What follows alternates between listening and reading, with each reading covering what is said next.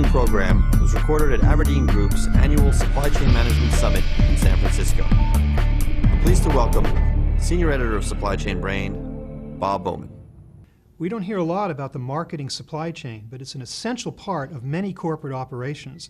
So today, I'm going to talk to Mike Perez, Vice President of Marketing and Business Development with Envision, a division of North American Corporation. Mike, welcome to the program. Thanks, Bob. What is the marketing supply chain anyway? Most organizations tend to focus on the direct material supply chain as a primary source for cost savings and operational efficiencies. Very little attention is given to other supply chains that exist within organizations, such as the marketing supply chain. The marketing supply chain is the people, it's the processes, it's the technologies that companies utilize to be able to source, manage, and fulfill their marketing materials like print, like promotional products, and point of sale, which are essential to a company's ability to operate and grow. So it's something that companies do as a natural course, but they might not think of it in that term. I mean, you don't always hear the term marketing supply chain used within companies. It's there, but it's not defined as such in many companies? You're correct, Bob. Every company, regardless of what you sell and the products that you sell in the marketplace, you have a marketing supply chain. So why is it so important? The marketing supply chain is important because ultimately is the processes that support getting the marketing content out into the marketplace. And as a marketer, it's key to get your products and your marketing materials out in the marketplace faster than your competition.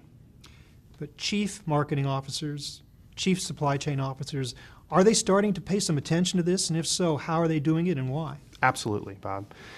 Chief marketing officers right now are being motivated to take costs out of their organization and contribute more to the bottom line. Over the last couple of years, their marketing budgets have been dramatically impacted and reduced. Their staff has been reduced. They're doing the same amount of projects with less people. So they're extremely motivated to take cost out of the organization. I imagine in most cases, though, that's a very simple dictate from the top, saying cut your budget for this by X%. Not a very subtle way to do it. Is there a way to focus on it that's more than just cost cutting? Most definitely. In addition to cost savings, which are key in these economic times, organizations are looking to be more operational efficient, right? As a marketer, you spend less time focusing on the operations of the business, and you should be spending more time focused on demand creation and lead generation for your business. So most definitely, in addition to cost savings, organizations are realizing improved operational efficiencies and speed to market.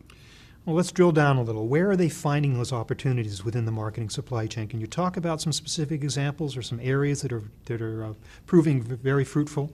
Most definitely. One of the key areas is obsolescence. The national average for obsolescence of material is over 20%. So every dollar that a marketer is investing in product material, like a printed brochure or a shirt, a hat, a mug, a t-shirt, a pen, 20% of it's being thrown away. And the reason for that is poor demand planning upstream relative to the quantities that you need to be able to support the downstream demand. Mm-hmm. Is that worse than before? I mean, did it used to be that these materials lasted longer? Has that always just been endemic to the situation? Well, I think it's been endemic to the situation, but I think it's been compounded by the fact that technology is playing a key role. Before, there was really no options. Now, today, there's options with print-on-demand technologies and variable print technologies. So people are printing less of particular products because they don't want to risk the downstream cost of obsolescence. Mm-hmm. But I'm wondering also, in a poor economy, companies are constantly changing directions in terms of their marketing focus, which means the marketing collateral and all the material in the supply chain has to change too. Most definitely. Happening more now, happening faster because of a poor economy? Have you seen that? I see more people shifting to more of a variable print strategy. They're printing less and they're doing them online, on demand, in a variable format so that they don't have to print massive quantities of product and stick it on a shelf and pay storage and distribution costs. They're printing less of them, going to a variable environment, and they're being more targeted with their message, which is helping them lift their revenue of the organization. Of course, the other bad thing is to run out before most definitely when you need it, and then that can really hurt your marketing operations. So there's a forecasting element involved too, although I don't imagine it's quite the same as forecasting product demand. Is there something a company can do within that area in order to kind of work with upper tier management to correctly forecast the need for those materials within a span of time? Well, I think a couple things that they can do. One is consolidate. Consolidate the number of partners they're utilizing to produce these materials. And secondly is improve the management reporting so that you can make better upstream decisions relative to the quantities that you need, because the data is now consolidated with a few suppliers. Make better decisions upstream relative to the forecasting that you need downstream. Okay, so a company wants to start paying attention to this in the way that we're talking about it. What's the first step they should take?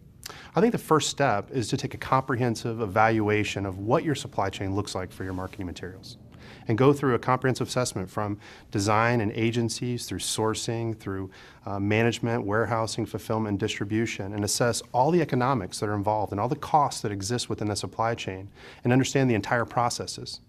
A recent study by the CMO Council suggested only 25% of companies have ever gone through a comprehensive assessment of their marketing supply chain. The companies that did, they realized over a 30% cost savings. Why have they not done it up to now?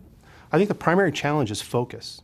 The focus has really been around direct material supply chain, and very little attention, as I mentioned earlier, has been given to the marketing supply chain, which is really around the indirect materials. Well, thank you very much, Mike. Thanks, Bob. Appreciate you being with us today.